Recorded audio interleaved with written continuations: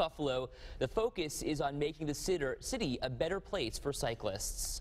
Our goal is to become one of the most bicycle-friendly cities in the nation. I think we're well on our way. At the end of this year, we'll have 90 miles of bicycle lanes installed in the city of Buffalo. By 2018, our goal is to have 150 miles of bicycle lanes in the city of Buffalo. Okay, the mayor is saying one thing, but how is he actually doing? He says they're well on their way.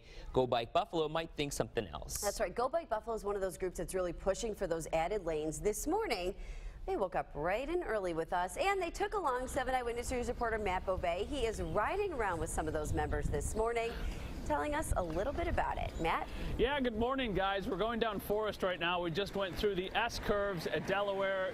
7 Eyewitness News photographer Jeff Wick has the camera.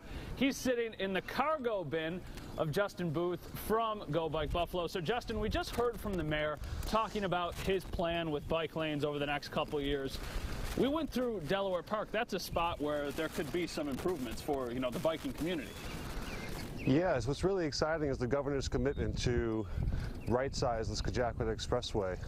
We have a public meeting with the Department of Transportation to lay out that plan this coming Thursday evening at Olmsted School, and we're really excited to see how the state plans to really connect the community back together again, reknitting the neighborhoods on either side from north-south, east-west, and how do we really do a great job of focusing on people, access to the park, pedestrians, cyclists, rollerbladers, the like, and really making that space really a great part of the city as it was once envisioned by Olmsted. So with us this morning, we've got Thea, Henry, Rob, and we've got, our team. So GoBike Buffalo, some of the members of your team, what is your big picture? What is the ultimate goal for you guys? Our goal is to make Buffalo one of the most bike-friendly cities in the country. Cities across the country have been really using cycling as a way to build quality of life. It's a great way to attract businesses here, to attract people to live here. It's a great way to build health, improve the environment, and build economic vitality. So a small investment provides a really large return for the city, and bicycling is one of the simplest ways to do that. All right, well, Justin, everybody, thank you for waking up with us. We're going to be checking back all morning long. You're going to ride along with us.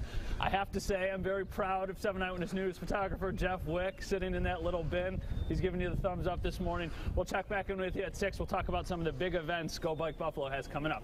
Live on Forest Avenue, Matt Beauvais, 7 Eyewitness News. I'm going to one-up Matt here, and I'm going to say I'm more impressed with Justin Booth because he is pedaling along. You can hear he's out of breath. He's got a grown man in a basket in front of his bike. He's got a grown man. He's got a camera. I'm pretty impressed with Justin right now. And he's got the thing that we used to go live. He's probably carrying an extra 200-something pounds right now. Exactly. Oh my gosh. Well, good for them. It's good exercise nonetheless.